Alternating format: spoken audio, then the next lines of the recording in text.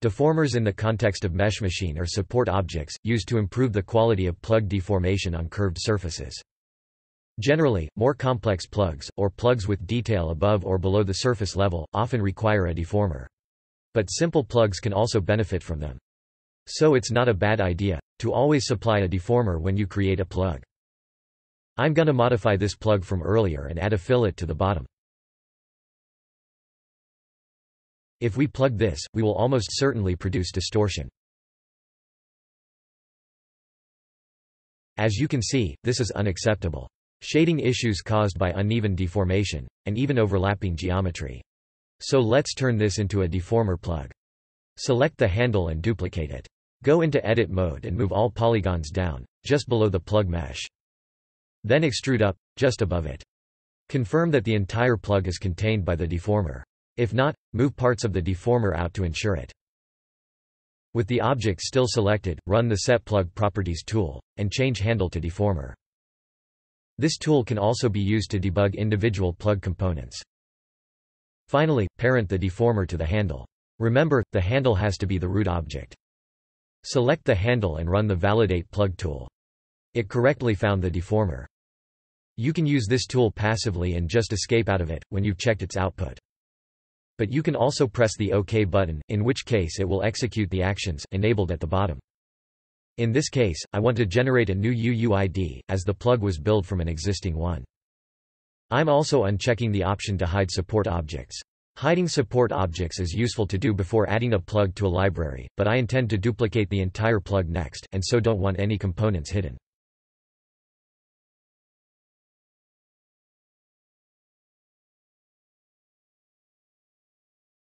If I plug this now, you can see how the issue is still present, but the Redo panel reveals the Use Deformer option. Enable it, and the distortions are gone. There's also a plug precision value. 4 is a good default, but many plugs work with a lower value, while others may need a higher one. Higher values will be increasingly slower. You should never go over 5. As 6 and 7 may grind Blender to a halt. 3 seems to be the smallest one that works here. So I'm setting it as the default value for the plug mesh.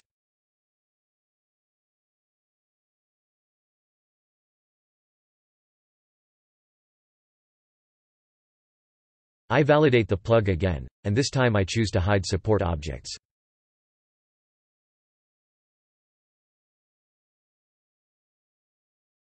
I then add the plug to a library.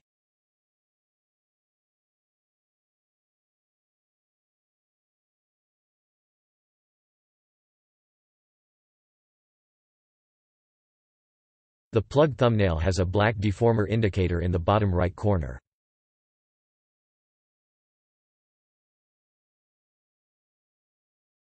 This example plug has a white one. Instead of hiding support objects, the Validate Plug tool can also be used to do the opposite. Selectively unhide all a plug's support objects. The white deformer icon tells us that the Use Deformer property is true for this plug.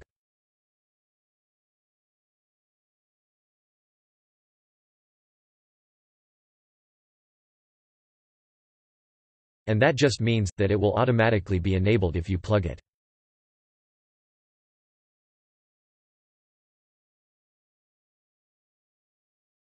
Things go crazy without a deformer, so it was a good decision to enable deformer use for this plug by default.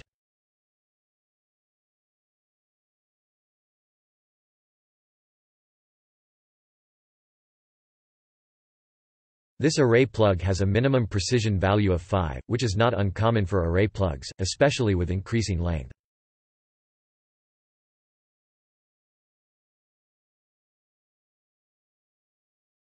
And finally, with this array subset plug, if subset deformation is enabled, a separate subset precision value is exposed. It can be set in the same way as the precision value for the plug mesh.